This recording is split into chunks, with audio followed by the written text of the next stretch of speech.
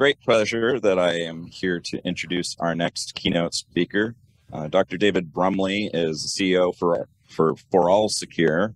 He's also a tenured professor at Carnegie Mellon and has a PhD from Carnegie Mellon and an MS from Stanford University.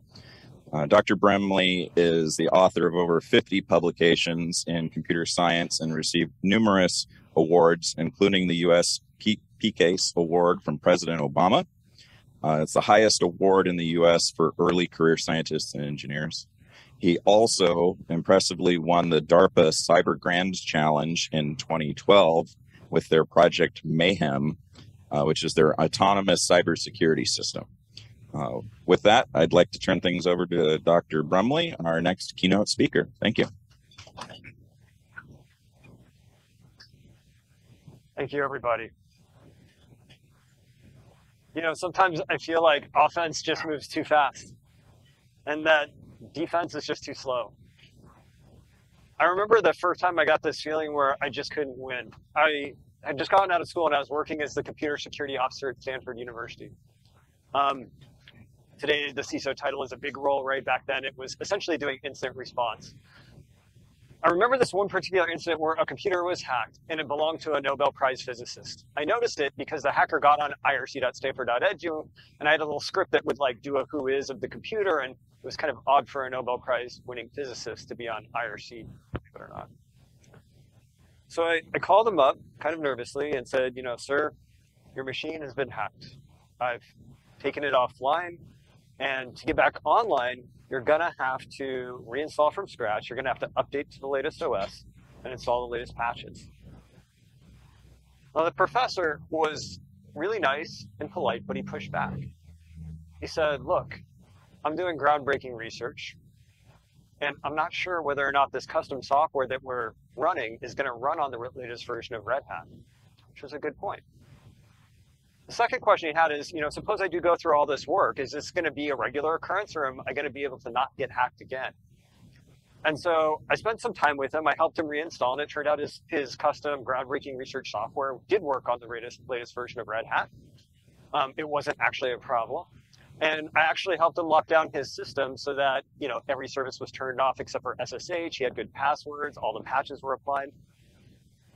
But then just 2 weeks later, that's when I got that sinking feeling that I just couldn't win because his computer was hacked again. So I had to call him up meekishly and say, you know, hey, despite everything we've done, I've had to take you offline again. And so I went over to his computer and I tried to figure out what had happened. And what had happened is the hacker had found a 0-day in SSH and started compromising machines. In fact, this was a different hacker, right? So the hacker had broken in, and then worse than that, he started to pivot across the Stanford network. And so he scanned the Stanford network. And so I, you know, stopped what I was doing. I helped the professor, you know, turn off his machine and figure out what to do in the interim. Went back to my desk, looked at network logs, and looked at these dozens of machines, and it just felt hopeless. And so I started to reach out to the various people who had been compromised. One of them actually turned out to be google.stanford.edu. So I called up Larry Page and had the same conversation. I actually turned off Google from the internet one day. Now, I tell this story really because it was a changing moment in my life. No one likes to be in the seat where they always feel like they're losing. And so at that point, I decided to go back to school, and that's when I got the master's, I got a PhD, and spent the last really 23 years doing research on this question of how do we beat attackers? And there's a couple things that stand out to me that I really learned during that time. The first is really what that professor told me, which is, look, I'm not sure whether the patches will break something. Conferences like this are amazing, and what people do at Pwn to Own is just like out of this world. But really just going out and finding the exploitable bug, while super cool, you got to be careful not to pat yourself on the back, because until that patch is deployed, things aren't more secure. And too often in security, we forget that. We look at the problem and say, we pointed it out, we did our job, but that's not really the solution. And the second is we have to figure out how people are finding 0 days and actually figure out how to beat them. Now, I think computer security is actually quickly reaching a crisis. Everyone's going to tell you that, and I can't forward my slides, there we go. Everyone will tell you that, you know, hey, there's too many attackers, too few defenders. But I thought one thing I could maybe give you is a little bit of a vision. Now, first, I don't think the problem is too many hackers or attackers, too few defenders. I actually think the problem revolves around the speed and pace of development of software. This is a picture of Texas Longhorn Stadium. It seats about 100,000 people. Now, on the field, there's about 200 people. GitHub now reports that there's 500 developers for every computer security expert. That means the computer security experts, imagine those are the people on the field, they're trying to secure all the software made by the developers, the audience of this. Another way to think of it is here at CanSecWest, my understanding is there's about 200 people registered. And so everyone here at CanSecWest, your job would be to secure the software developed by that crowd. It's just crazy, right? Like 501 is hard to imagine, but that's what we're working with. And so I've been on this mission to automatically check and protect the world's software. And it really starts with this idea of, can we find exploitable bugs first? And then can we fix them? And then can we test those fixes to make sure they don't break anything? And I have here that we want to test them first for functionality, even above security. When you put out a fix, if it breaks functionality, no one is going to install it. Performance is another key factor. If you have lower performance, again, people will delay. And finally, is it more secure? And then you have to deploy your software. Now, at the same time, we're going through this loop as defenders. Attackers are going through a similar. They're trying to find exploitable bugs. And then once they find them, they're going to go through some work to weaponize them. And that weaponization may take a lot of time or a little bit of time. We don't know. But once they weaponize, they can go and attack all our different systems. So I've actually just want to point out, I've broken out here weaponization because it is a really cool step. This is where a lot of the human creativity shines. We have a control flow hijack exploit, but they have ASLR and def enabled and the sandbox, and you have to put three together to finally weaponize it. That's what the attackers do, but still that bug exists and we need to get rid of it. So my research for the past really almost quarter of a century now is how do we automate this? How do we build robots that can do the boring stuff? I got really inspired by Deep Blue because Deep Blue can look through the different states of a chess game and really beat the best humans out there. And it took a while to get there, right? You can see this progression of chess. I believe that we can do the same thing in computer security. Humans will always be needed for the creative aspects, imagining the new scenario. But we can build computers that can automate and work just so much faster than humans once that's done. So the agenda today is pretty simple. I just want to tell you what the art of the possible is and what we're found in research. And I'll give you a couple anecdotes from my own personal life. I also then want to switch to what is a go-to-market to change the art of the practice in the status quo. The reason I want to touch on this is often we present papers. In fact, this has been my life of presenting papers. You get a best paper award, you're like patting yourself on the back, and yet nothing changes in the market. And so, to quote the Beatles, what's the plan? We need a plan to take that research, to take those best practices and get them to the common developer. And I wouldn't just say it's a research versus for industry problem. You also see this between companies like Google and your small and medium-sized businesses, where small and medium-sized businesses are like, that's great for Google. They print cash. They can hire any developer they want. We can't. How are we going to go about this? And then finally, how you can help. So it started actually in 2014, not 2012, where DARPA asked this question: is autonomous attack and defense possible? This was asked by a DARPA PM named Mike. Mike was part of actually a winning DEF CON team. He had a black badge from DEF CON CTF. And he said, look, what humans do in DEF CON CTF is amazing. And it's really representative of this micro universe of attackers are breaking into systems and defenders have to prevent that. And so let's see if we can teach computers to do that. I'm going to put $60 million of US taxpayer money into this, and I'm going to offer a $2 million cash prize if you can show it's possible. And they called it the DARPA Cyber Grand Challenge. This was not a name chosen idly. DARPA does not do grand challenges often. They did the first grand challenge was self-driving cars. And they call them grand challenges because the possible answers are both yes and no. In fact, the first self-driving car challenge, the answer was no. None of the cars went more than a few feet. So they put out this challenge and said, hey, there's all this research, all these great claims. Is it actually possible? And so I'll give you a little bit of the setting here. The setting was, first, when we talk about finding exploitable bugs, there's some amount of creativity in defining what a bug is, right? Like before people studied timing attacks, people didn't know to look for timing vulnerabilities. But here we're going to say they're standard execution monitor enforceable properties, if you want to know the definition, think of this as just something that a runtime monitor can detect. At some point, you've gone from a bad state to a good state. You've overwritten memory, you violated a password policy, something like that. It's going to be machine only, no human. So the systems are going to sit up there, and not only do they have to deal with attack and defense, they have to deal with things like disk failures. And then finally, and I'll touch this because this is really a big impact when you look at your go-to-market. The attacker and defender both host and can run the app in their own hardware. And so if we go back to this picture, all these computers were running the same binary software, no source code, and the goal was to go and find exploitable bugs, attack your adversary, break into them, you got a point, and if they broke into you, you lost a point. I want to come back to this and put it in the back of your mind. It's going to be really important when you talk about go-to-market, because this is actually one of the first assumptions that can get violated. So the status quo when we looked at this problem was really to use static analysis. Now, when I first went back to Stanford, I studied with a person named Monica Lamb. She's kind of famous because if you've seen the Hackers movies, they talk about the Dragon book. It's a real book in compilers, and she's one of the authors there. And then I studied with a guy named Dawson Engler as well. Dawson Engler, in his research on metal, became covariative. And so I'm well versed in this idea of the status quo as static analysis, and it's got this beautiful kind of alluring vibe to it, where we want to beat attackers. So what I'm going to do is I'm going to run this tool, and this tool is going to find every possible exploitable bug. I'm going to have this big checklist, and if I can just get through them, well, then I'm going to be safe.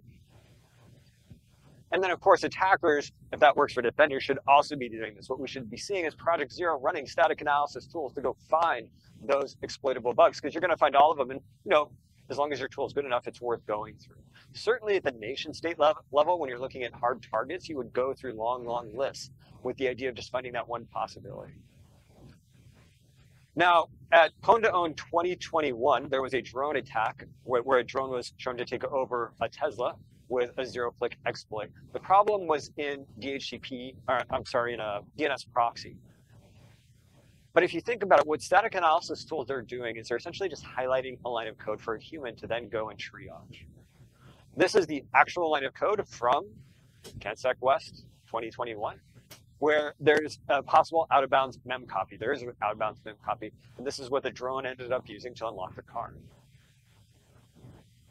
So this is the status quo. This is the idea. We're just going to create this list. But it turns out it doesn't work for a couple of reasons. First, by definition, these tools have false positives. So we can get into the theory of why, but by definition, they're going to have false positives, which means you need a manual person to check the results.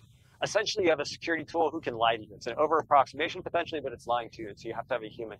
And so that technique wouldn't work.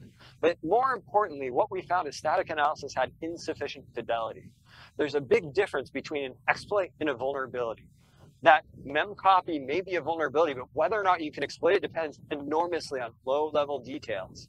You can have a buffer overflow in C that can't be exploited and is not actually a vulnerability when you compile the code because of things like page-to-line compilers when the compiler page lines. And so this dream of static analysis didn't really match reality from the defender standpoint. The second point actually from it is every time you go and change software, you're going to have that same problem Robert Laughlin, the Nobel Prize physicist, asked me, which is how do I test that change to make sure nothing broke? And you can't do that really with static analysis. All you know is your checker, that black magic, stopped reporting an error. So it's untestable true positives, as well as there's no way to help test the patch. And so when you want to automate this cycle, it doesn't really help for someone to come up and give you a long line of maybes. It's not so actionable. And my experience has been when you go and look at attackers, they don't typically use static analysis, not in any sort of real capacity. And I could be wrong. I'm basing this on my experience at CMU, where I've had the really privilege to work with some of the best hackers I've ever known, people like Fluorescence, who have won Pwn to Own, and George Hotz. And I've never once seen them use the static analysis. And so when you go and look at this, we all quickly arrived on this idea that we want to use dynamic analysis. And I want to emphasize, this is actually a pretty radical difference between how we went about automating and what the status quo thinks you should do. And really, I think it gets at this idea of the difference between a vulnerability and exploit. What you're trying to do is defend against exploitable bugs. And exploit is that drone opening the doors. That line of code is devoid of those details. You want to create the thing on the right, the thing on the left, in. So the technical intuition of why this didn't work is Really, when you think about it, there's okay code and there's buggy code. You can think of this at the per function level. You can think of entire functions. It doesn't entire programs. It doesn't matter. So here we have 10 different, let's call them functions, right? You're going to run your static analysis. That's one of the approaches. Really, the big lie in academia is when you go read an academic static analysis paper, they always talk about soundness. And what soundness means, actually, if you read the definition, is I say it's bug-free, it really is bug-free. There's nothing in that definition that talks about finding a vulnerability. In fact, what happens is they just say, well, I couldn't prove it was bug-free. You got to go look at that. Maybe it's vulnerable because we can't verify it's bug-free. So there's a little bit of a lie there when you look at static analysis and you look at academics and how they write papers.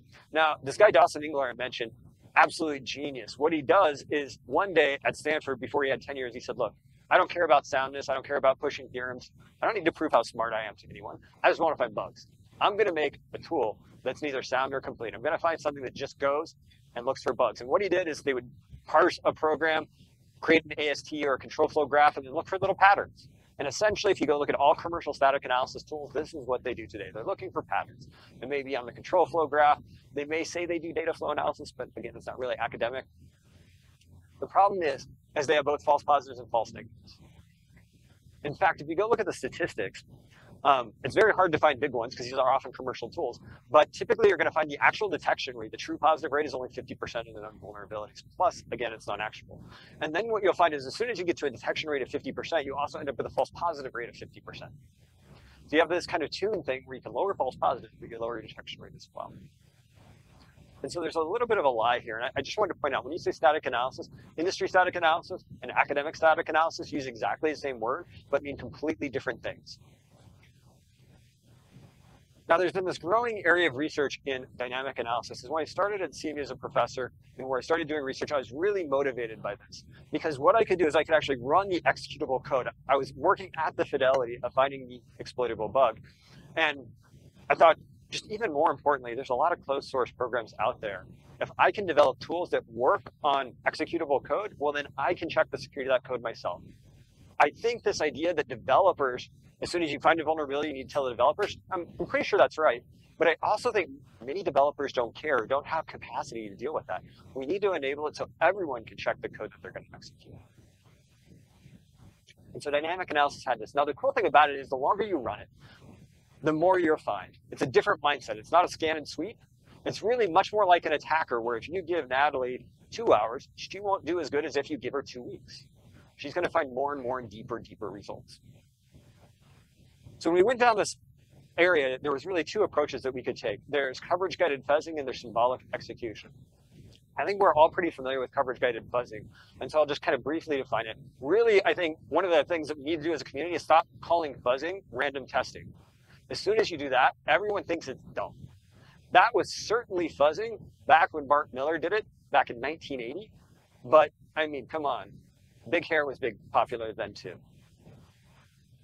So really what it is a negative testing technique that generates inputs with the goal of eliciting new code coverage. The idea is that all an exploit is an input that triggers previously under-tested code, where it takes a known input, mutates it, runs the program with the mutated, and keeps the mutation if coverage improves. So, for example, you may come up with a mutation x equals 120, run the program, and see, it took this program path, that's new code, I'm going to keep it. Now, if you run that exact same program on input 122, it takes the same path, you're going to throw away that mutation because it doesn't execute new code. You're going to do this as quickly as possible. There are amazing tools like, AFL, LibFuzzer that do this. One of the big things that we were looking at is, can we do this with binary code? And I think we can, and I think others can as well now too. But there's 2 problems with this. First, it's unlikely to hit very delicate conditions. So here I have this, if y equals a very particular integer, jump stack. Now, jump stack, of course, being like a return buffer overflow. Now, it's very unlikely to pick this particular value of y. Now, there's various heuristics that people can pick. For example, you can say, well, I'm going to look for comparisons, and I'm going to pick things that meet that comparison. Well, that doesn't work here because y is actually calculated from x. It's x squared, right? So just saying I'm going to input a y that's dead for B04 is not going to work. The second is, and this is really important, that coverage doesn't necessarily mean that you found all bugs. Here we have at the very bottom divide by 0, right? If I is 0, you get undefined behavior. You get a processor exception if that's an integer, or I'm actually sure what you get if you're floating point. You're going to SIG FP, certainly if it's an integer. The point of this is that you don't just want coverage. Coverage is like a heuristic, but it may not talk about different behaviors in the program. So the idea behind symbolic execution was, look, what we're going to do is we're going to pick a program path, and we're going to be able to mathematically model that program path in first-order logic. And so instead of executing on a concrete input, we're going to execute on a symbolic input, and it's going to create a formula. So for this path, x is greater than 100, and then less than 100. And y equals x squared, and so on, to create a formula that's true for the path that we've selected.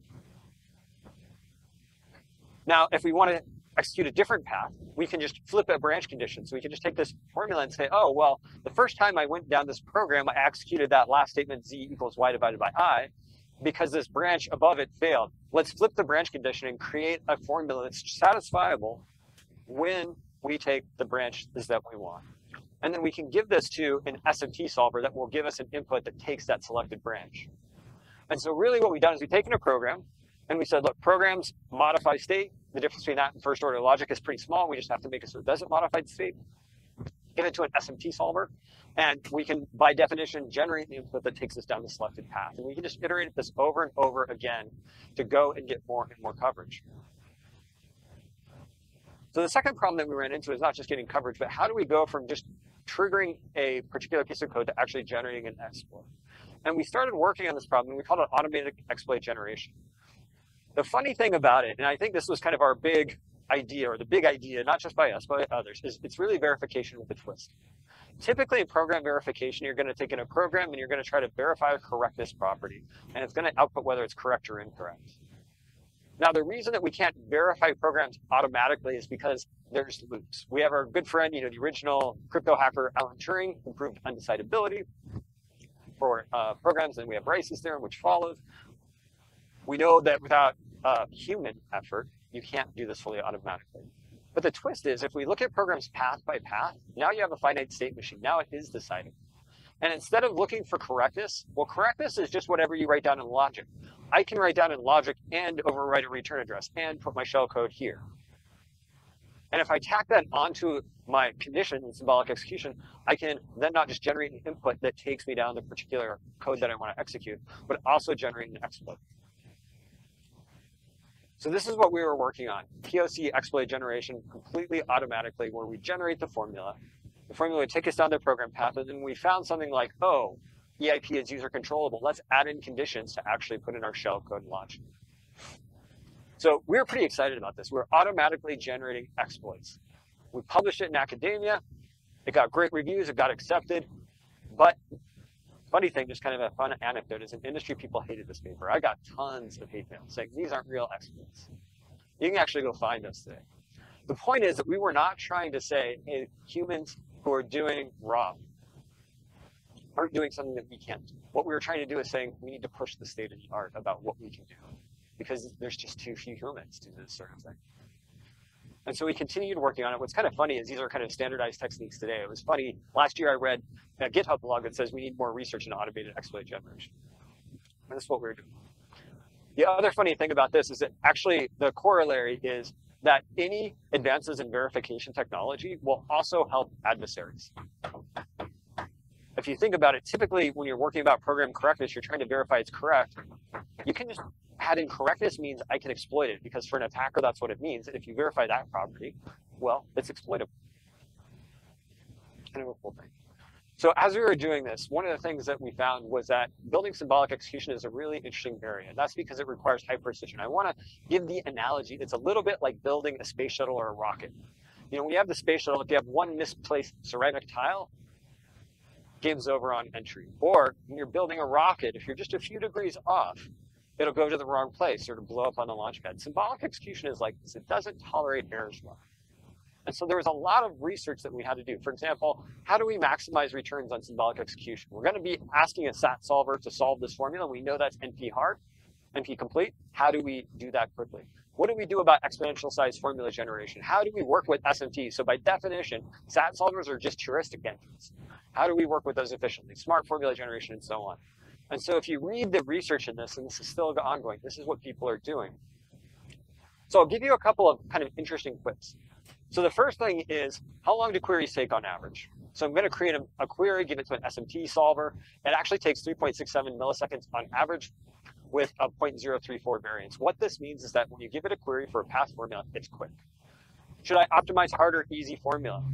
We ask this question because when you go and you look at researchers, they'll often say, here is a place symbolic execution did not work because things got too hard. What if it got too hard?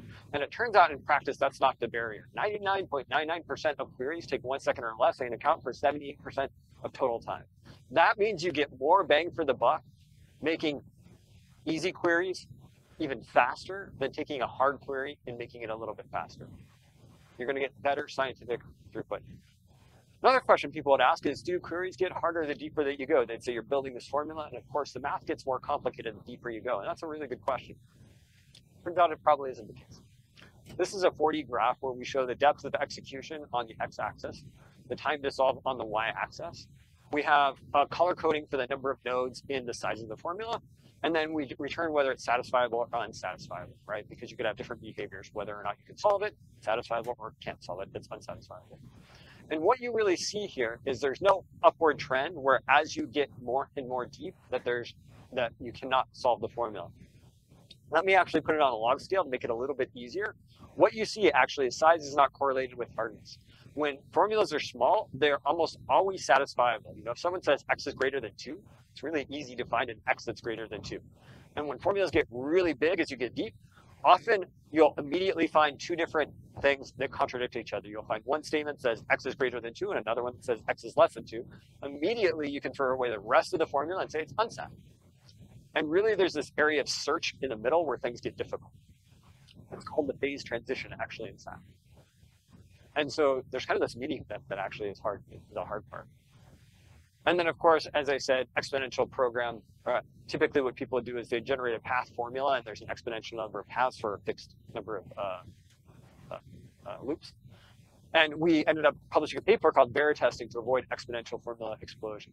It turns out this technique was so valuable that we used it in CGC, but also the number 3 team used Vera testing in their approach for solving this DARPA challenge. So what do we do? So at the end of the day, I did all this academic research in symbolic execution. I had kind of fallen into the same trap that I accused static analysis of. I could push formulas, I could push logic. It was easy to write papers about. It turns out in practice, actually, you want to combine it with fuzzing. And the intuition for that is fuzzing runs really fast. You have essentially this fast guessing behavior. And if you can just guess really, really fast, often you can come up with the right answer really, really quick. But there's these cases where fuzzing will get stuck, like the one I showed you. And that's where you want symbolic execution to actually break through. And so what the best research shows today is you want to run a portfolio algorithm. Not just we're saying this. There was also a great paper called Driller from the UCSB guys that showed really when you run these things together, you're going to get better results. I mention this because sometimes you'll read people say, I tried fuzzing, I didn't try symbolic, symbolic's too hard. What this shows is really the portfolio is the best approach. So when you get back to this idea of can we automatically do what attackers do, the art of the possible is yes, we can. Essentially, what everyone has concluded is running a portfolio of symbolic execution fuzzing will give you the best performance for finding exploitable bugs. It turned out this patching problem was not the hard one. Going in and saying, okay, I have an input that triggers this buffer overflow, this divide by 0, this logic bug, coming up with a patch that just prevents you from getting exploited is not hard. The hard part is testing it. And this is where actually symbolic execution shines through. And I don't think security researchers actually appreciate this. What we would do is every time we found a bug, we propose a fix and actually a set of fixes. And then we would take that test suite created by the fuzzer symbolic execution and run it and measure functionality, performance, and security. And then we would only field the patches that met our overall business requirements. So we could actually propose 10 patches, see which one worked the best, and then field the most appropriate one. This is something that if you go look at static analysis, they can never do. Static analysis can never auto-patch. They could propose a patch, but because they can't test it, they're always going to require a human. Now, on the find bug side, this was a really fun place. We could weaponize automatically, and we could do things like control flow hijack. We could do memory disclosure. And of course, there's limits to this, but it is an area that people are working on. So the art of the possible is yes. I think this gives us hope. When you go back to this idea of there's in a football field, there's 200 people on the field and 100,000 in the stands, we can do what we can do best. We can leverage superior technology, better engineer to get ahead. So it is possible. So I want to take a few moments to talk about the status quo. So after we won the Cyber Grand Challenge, we were super excited, probably a little bit full of ourselves. In fact, Mayhem won it. We won $2 million. We used that to kind of bootstrap our company. Mayhem then went on to play in DEF CON CTF, and though it didn't win, it still did reasonably well for a machine. I thought that was pretty cool that it could even be competitive with someone like Fluorescence and Pongo. That we could, Mayhem found exploitable bugs and created exploits for ones that PPP thought were unexploitable. The top hacking team that year. But then we went out and we said, okay, we want to bring this to market.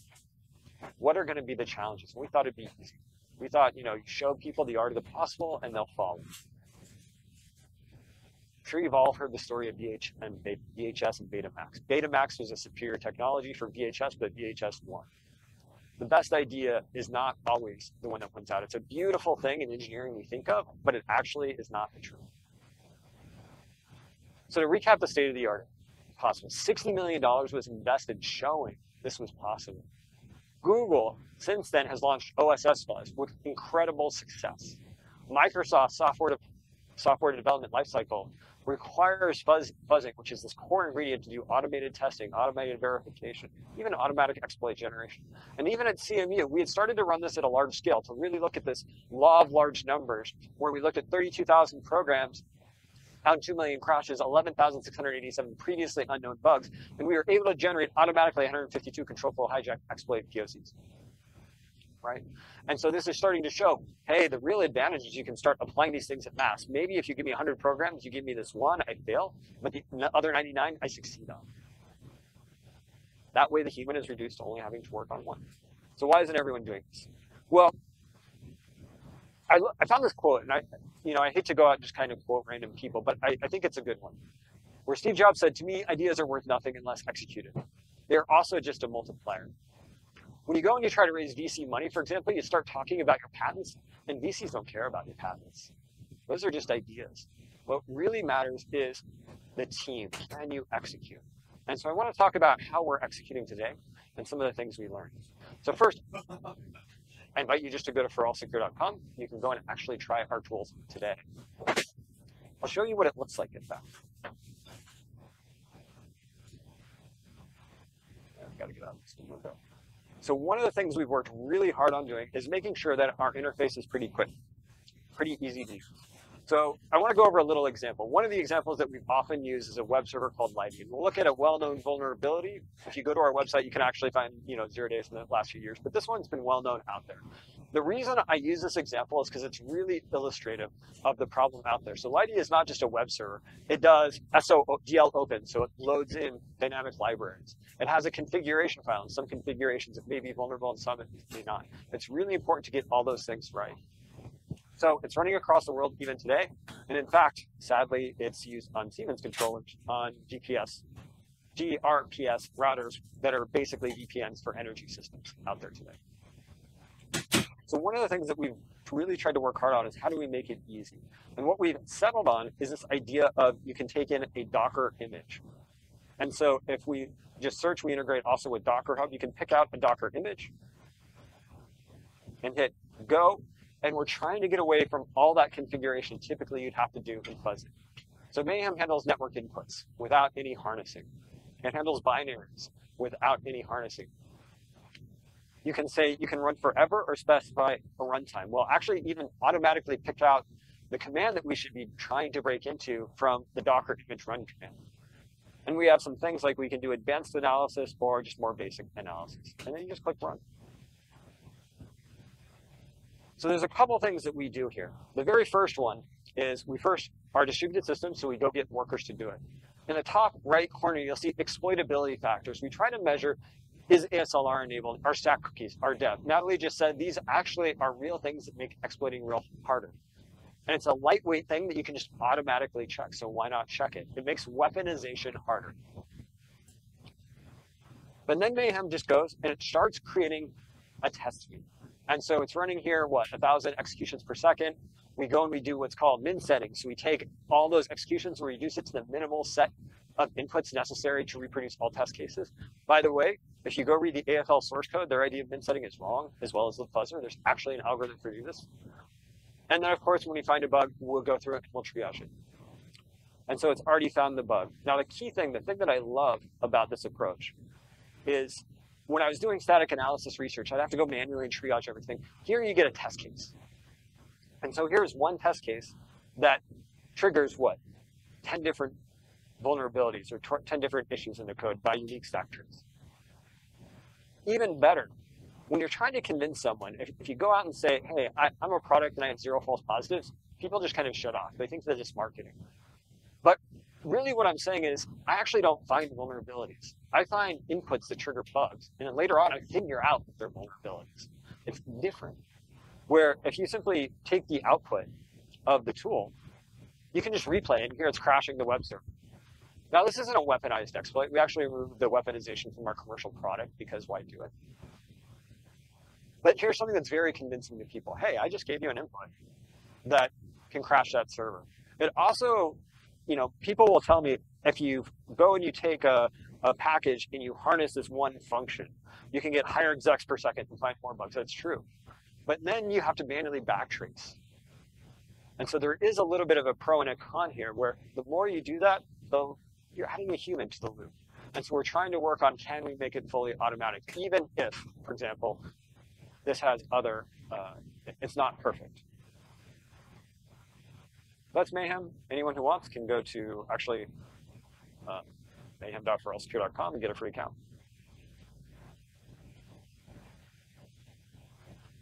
All right. So I wanted to mention a couple of things that were surprising to us. So there's a beautiful paper. I recommend everyone read it, from Dawson Engler, who, as I said, he revolutionized static analysis when he said, look, I'm not going to be sound, I'm just going to find bugs. He wrote this paper about, okay, we now commercialize coverity. What did we learn? And I find this really interesting because the things he talks about here are actually often the gaps you still see today between security or researchers and what you find in practice. In fact, this is a beautiful quote. However, the problems we encountered were not the obvious ones. So for example, one of the obvious ones is he ran this and his tool worked great on GCC compiled code. Remember, this is like 2000, 2005. Everyone was using GCC, Clang didn't exist. And then what he found out is, hey, I went out into industry and people didn't use GCC. They used Borland C++, or they used this old version of GCC that didn't parse the same way we did.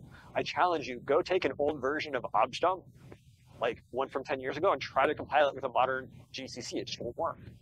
And so those are the sorts of problems you have to deal with when going into practice. And so I believe that what we need are more onboarded projects, more than advanced research. People will often go and say, what about this new paper? Why haven't you worked on that? I don't care about that stuff anymore. I think the state of fuzzing, the state of symbolic execution is good enough for me. The problem is, how do we bring more of that world software into this ecosystem so that we can automate better and better? So a couple of things. First, user can upload an app easily. Well, I showed you Lighty, you pointed at a Docker image. The reason that we did that is because Docker fully encapsulates the runtime environment. It has the shared libraries. It has the configuration. Those are DL open shared libraries, so you can't just figure them out by yourself. The reason that we did this is when we first released Mayhem, people would have to upload the binary, and it was super error prone. Where people would upload the binary, run analysis, it would fail. Oh, I forgot the configuration file. Run it again. Oh, it'd fail. I don't know why. It turns out there's a DL open. And it was just a terrible user experience. And this was a huge barrier. And so we made it easier. We thought, hey, users already done some testing and can write a test harness. What we found is security people cannot do this. In fact, even developers don't do this. This is a graph, a survey taken from JetBrains on C-specific results, where my favorite answer here was, which unit testing framework do you use regularly, if any? And 23% said, I write unit tests, but don't use any framework. 46% says, I don't write unit tests for C. The largest answer here is they just don't do it.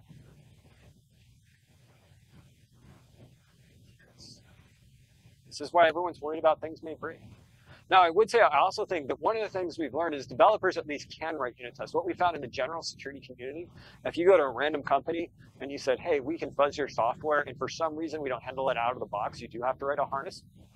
Don't talk to the security person about it, talk to the developer. And don't call it a harness. Say, hey, do you feel like you should write a unit test? And they'll say yes. Don't worry. All you have to do is write the unit test framework, and fuzzing will just work on it because they're basically the same thing. Security bugs are value propositions. We've gone to company after company, and we run into problems with this more often than not. And that's because the subtle thing that vulnerabilities and exploits are two different things. What fuzzing, what symbolic execution, what Mayhem does, it goes in and it finds an input that triggers a problem. We don't actually find a vulnerability right away. We have to do a triage to figure out that was a vulnerability that caused that problem. Well, static analysis goes and finds lots of problems. So what happens? You go into a sales call. The CISO has heard it all before, and he says, hey, here's some important software. If you find a new vulnerability everyone else missed, we'll buy your product. Well, what does that do? That really creates an economy where, as a product, I'm going to try to lower the bar for what I consider a vulnerability. I'm going to try to find something. Because God forbid I go into a sales call and I find nothing. I always wonder what these people would do if they went out and looked at formally verified code. They'd probably still find a problem this way. But what we did find is generating that test suite is a huge value proposition. I'm so surprised more security people don't do this. We recently went to a company that had to get 100% assembly coverage. It was part of one of their ISO requirements for automotive. They were factoring in 185,000 man hours just to create test cases that executed every line of code. We were able to automatically build a test suite in about 30 minutes on one of those apps that did 80% of it, just for free. Now you may say, well, fuzzing and testing are different. Testing, you assert a particular condition. These are problems that are pretty easy to handle. You run fuzzing, you see what the output is, and you just assert it at the end. Now you have a test case. Now we're not saying humans shouldn't come up with test cases as well. We're saying for things like code coverage, these are easy ways to make them. The other thing that was interesting is we first thought, okay, well, we don't need to keep looking at open source. So we don't need to look at the OpenSSL again because people have already fuzzed those. But what we found is this is untrue. In fact, I don't know if it's mathematically true or just an informal result that 40% of all OSS fuzz bugs are regressions. What that means is you generated a test case, the developer changed something, and now that test case is failing. Think about it, that's what test cases should do. And so one of the problems in fuzzing, and one of the things that we try to solve is you fuzz something, let's keep that data set. And then next time you upload a new version of the app, we can replay it. When you try to do these sort of things ad hoc, it's really easy to say, oh, I ran it, I found a bug. Oh, can you show me how to reproduce that? Well, it's on this other computer at home. Coming up with a system to store all that was super important. So those are some of the lessons we learned. I also want to talk about how you can make a difference here because I'm really passionate about everyone needs to be able to check the security of the software they run. So one of the things that we did is we unleashed these two products for free, Mayhem for Code and Mayhem for API. The reason that we did this, I'll share something I've never shared before. So when we got our Series A, we went and said, we're going to be an enterprise product. We're going to go sell to enterprises. Because when you want to be a company, you have to have income to pay your developers. It's a funny thing. Everyone wants, I don't understand why they want money, but they want money. And so you have to sell something. So we're going to be an enterprise. And of course, we're not cheap because developers' salaries are expensive these days. So 2 years ago, I actually got cancer. I had head and neck cancer and I went through treatment. I had this really cool scar here where they did a neck dissection and took out parts of my tongue. And it was really painful. And I had this choice actually at that point. I was out for like 9 months. And I said, what do I really want out of my company? And it may be a little bit fatalistic, but I said, okay, obviously everyone wants things to succeed, but what do I want if my company fails? And I decided at that point, I really want people to have used the tools and to have an impact. And so that's why we made them free, was that it wasn't like, okay, there are go-to-markets for this. It is part of our plan. I won't lie there. But it was, what if we don't succeed? And how do we change that world? The other thing that we started doing is posting free training sections. If you go out to universities, really smart kids don't know DevOps. Really smart kids never have set up a GitHub action. They can learn in 5 hours. So we started going to universities and teaching. This is at ASU a few weeks ago. We had 450 people sign up, and we could only fit 200 in the classroom. 180 showed up. They were there for 5 hours. Now, as a little thank you, we actually paid them $100 at the end. Why did we do this? I did a little bit of math and I figured students would rather me give them $100 in cash than spend $100 on food for them.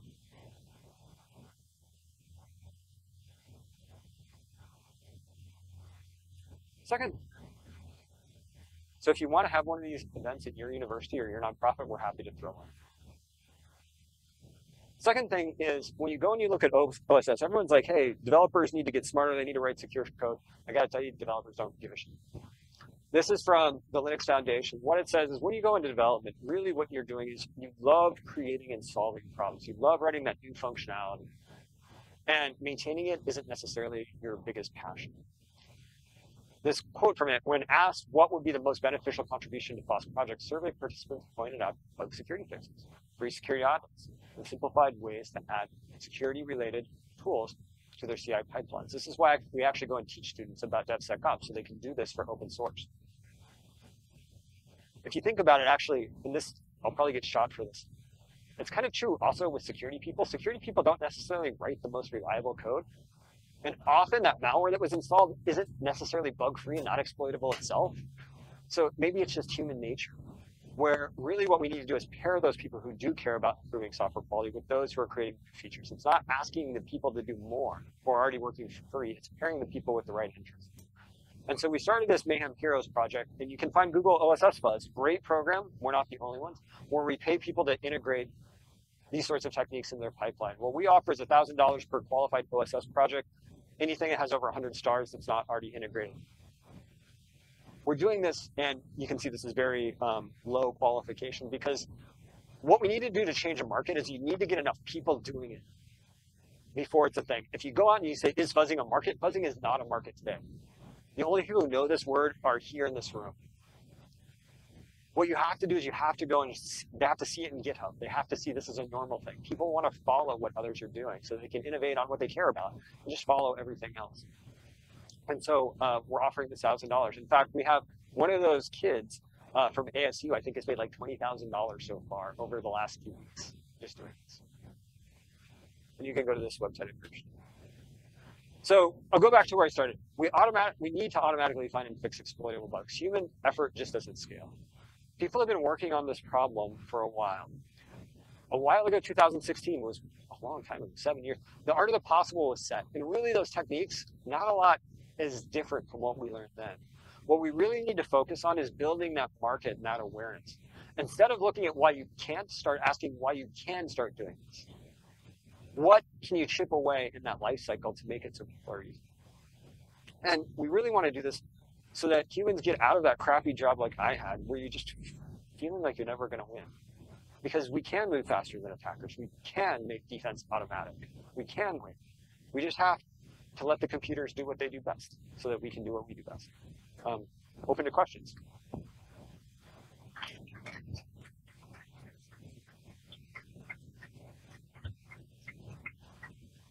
All right. If you can raise your hand, I'll come around.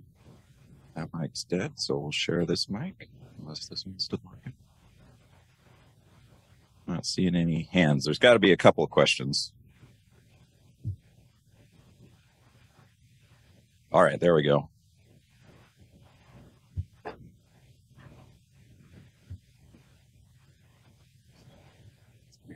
Thanks. A great talk, really interesting. So you talked about testing open source software. The thing that I actually spent months struggling with was Log4j. Mm-hmm. Could you comment on if Mayhem was run against that code, what would have happened? Yeah, well, first, hindsight bias is always awesome, and every tool will always find yesterday's vulnerability. So yes, it will. We ran it, we found it. There's fuzzing tools for Java. One of them is called Jazzer, very nice, supported by Google OSS Fuzz as well, and it will find this sort of thing automatically. Yep. So Log4j, it could have been the case. I can tell you something that's also interesting. This is just kind of fun for security people. There's a lot of vulnerabilities and parsers out there. So if you want to be kind of centric to this room, if you go look at like IDA Pro and Hydra and all their parsers, there's probably still 0 days.